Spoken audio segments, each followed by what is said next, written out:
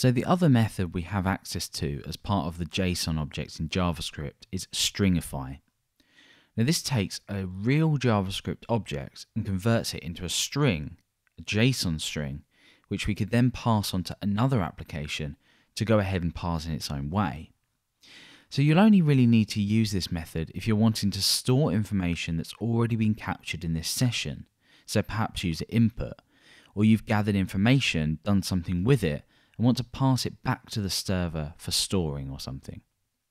So you could also use this to gather user settings and perhaps store it in a cookie, which could then easily be read using json.parse and applied as required. So let's take a look at how this works. We'll go ahead and use the same object example we saw initially.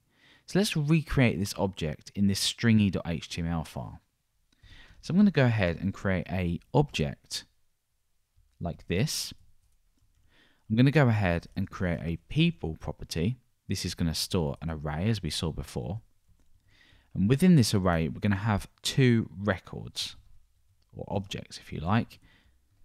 One with the name of Alex, and another property online with the value of true, and a second object with the name of Billy and online false. Now all we need to do is use json.stringify to convert this. So let's store this in a variable that we can output in the console in a minute. So I'm going to create a variable called string, and I'm going to call json.stringify. And within this, I'm going to go ahead and pass the object that I want to convert to a JSON string.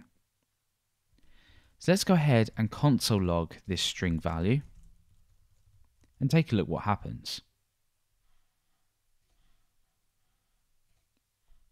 So you can now see that in my developer tools, we've got a string with no white space, so it's nice and compact, ready to send perhaps via an HTTP request to our backend and store it where we want it to be processed. Now, because most backend languages have the ability to parse JSON, they could parse it, go ahead and store each record within here in a database or wherever required.